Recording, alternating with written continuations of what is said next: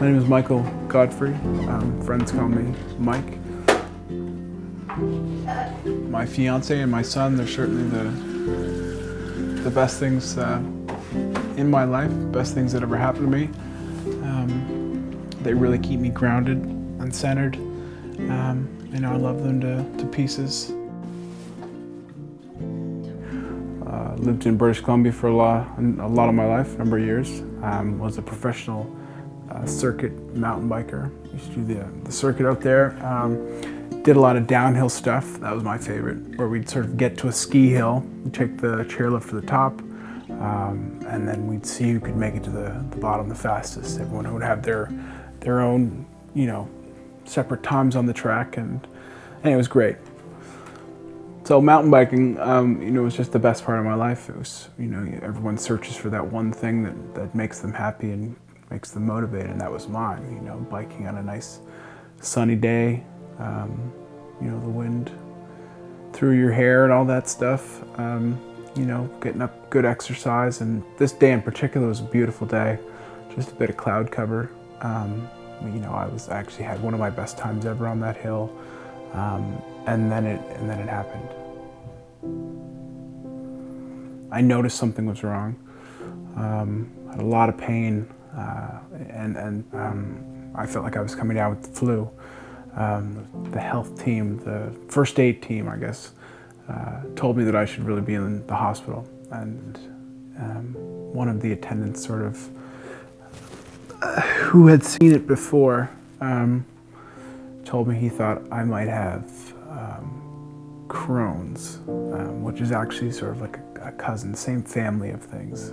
He was wrong, but not by much. They took me to the hospital, and very quickly I was in surgery, removing my entire large intestine from one end to the other. After the incident, I was diagnosed with ulcerative colitis. I now have something called post-operative ulcerative colitis. I went through 3 surgeries for that. It took them a long time to sort of figure out why I was having these complications. Still didn't really get a great answer, but it was tough. It was tough.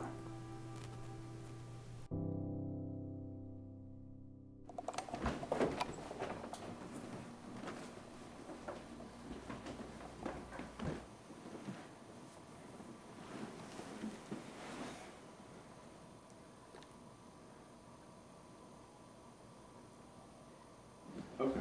I would watch what you eat, though. I would. Initially I was going to tackle this medically in BC.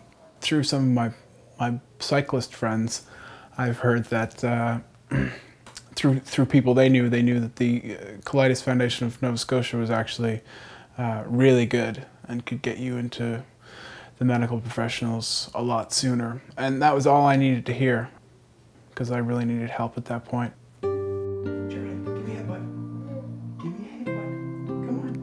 I love my son. Playing with my son is the best part of my day, and I get to do that because I work from home, and I write on my laptop, maybe 2 or 3 hours. When he goes down for a nap, I'll write. I've got a job writing for an online publication and the local newspaper, doing their sports columns for them. That's been challenging, having to learn how to write all over again. I used to write a bit when I was in high school and sort of left it behind for a long time. It doesn't really pay the money I'd like it to pay, of course. But, we do okay. We pay the bills. We have each other. And,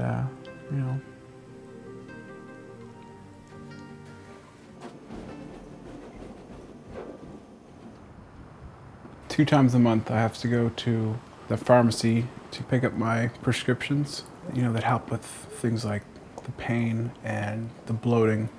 Also sort of allows me, I guess, to eat things I wouldn't normally have been able to eat prior. I have pain, not every day, but certainly every week I have pain. So it sort of helps me feel normal, I guess. Overall, it helps me feel normal.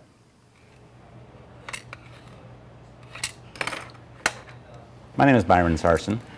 I'm a pharmacist and have been for a number of years, like 46. Retired 3 times, but got bored being retired, so I'm back doing part-time work. Ulcerative colitis seems to run in age groups. Some of it's worse at those that are 15 to 30, and again when they're at about 50 to 70. And why that happens, we don't know. The disease involves the bowels, and abdominal pain and so on is prevalent. There are other symptoms as well, like gastrointestinal bleeding and so on and so forth. We don't want to emphasize on those. We would like to think that there'd be a way for some people to get rid of the condition, and there is, but it's surgical. We have a chap that comes in here, his name is Michael Godfrey. We see his medications for him and check with him periodically to see if there are any changes, either better or worse. And mind you, as long as they control their diet and the things of that nature, so they don't eat fats, and there's a list of things that are easily found for you, that if you avoid some of those things, you can live a very normal life. And that's what we like to see. You going for a walk? Look at Charlie. Look at Charlie. He does it all the time. He locks himself in rooms. I took my son out biking yesterday. He goes down those hills just like I used to do. You know, I'm holding on to him the whole time. He's too small for that, but you know, it's great. You little ham. You know, we have each other. We've all got each other, and that's, I think, what I've learned throughout this whole thing is that as long as you have your family and those who are closest to you, you'll be okay. Life will be okay.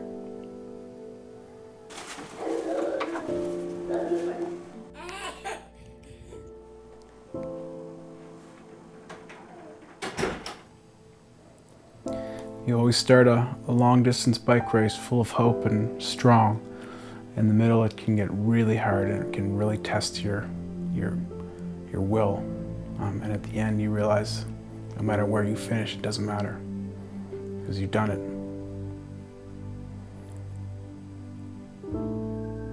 You win either way.